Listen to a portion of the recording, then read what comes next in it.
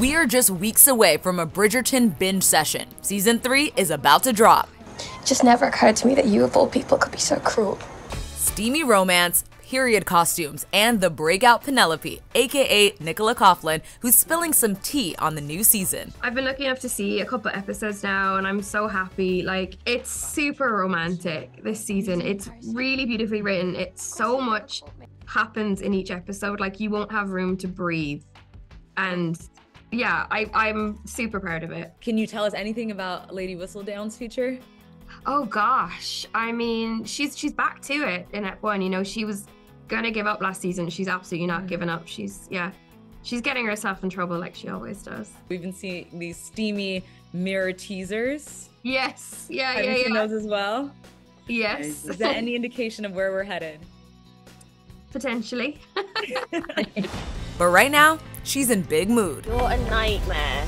But you love me! But I love you. Out now on Tubi, Nicola and Lydia West play two millennial BFFs navigating their 30s. How would you describe their dynamic?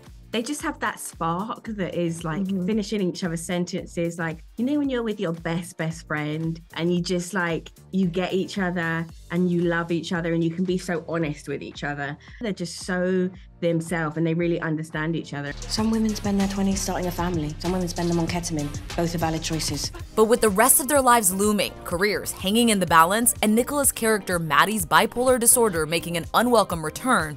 You've been diagnosed with bipolar 2 for 6 years? I'm the most depressed I've been in years. How did you approach playing someone who has mental illness?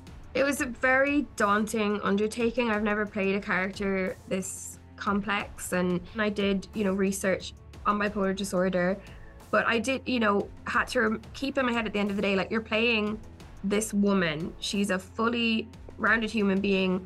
Bipolar disorder is a facet of who she is, but it's not all of who she is. Did you invite my ex-boyfriend to my non-consensual birthday party for a business meeting? They begin to question whether this friendship is really in their best interests. Did you open the door to the rat hotel? Even this rat deserves love. I describe Big Mood as being a love story between them both.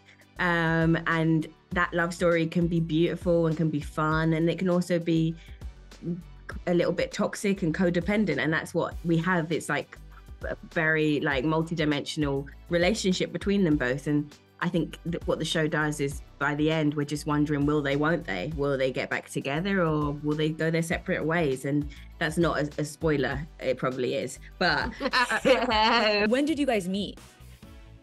We met at the BAFTAs a couple of years ago when Lydia was nominated, and she's just very instantly lovable. Like, it's impossible not to have like a nice time around her because she's so sweet and genuine, and then on set it's like just a dream to work with. So easy, no ego, like also like we share the same amount of laziness, which is very comforting because we'd be like, oh, I'm so tired, I want to go home now, I'm done.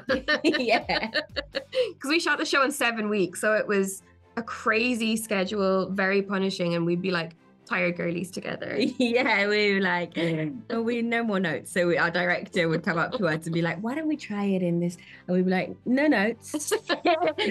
And she'd be like, oh, okay. But we were obviously joking. But yeah, I think that kind of what it shows is like our attitude towards like work. Like we're very easygoing, like, and we just wanted to have fun and make the show as like just the chemistry that you see on screen. Like, I think there's nothing worse than like manufactured chemistry that is like isn't real, and you can tell. I think audiences read that. I think audiences are so much smarter than people give them credit for. Exactly. They pick up on stuff and they see stuff. So it's just like, it's such a blessing when you have a natural, easy friendship. Exactly. And you don't have to, try and work just around try it. and fake it, Cancel each other out? Yeah.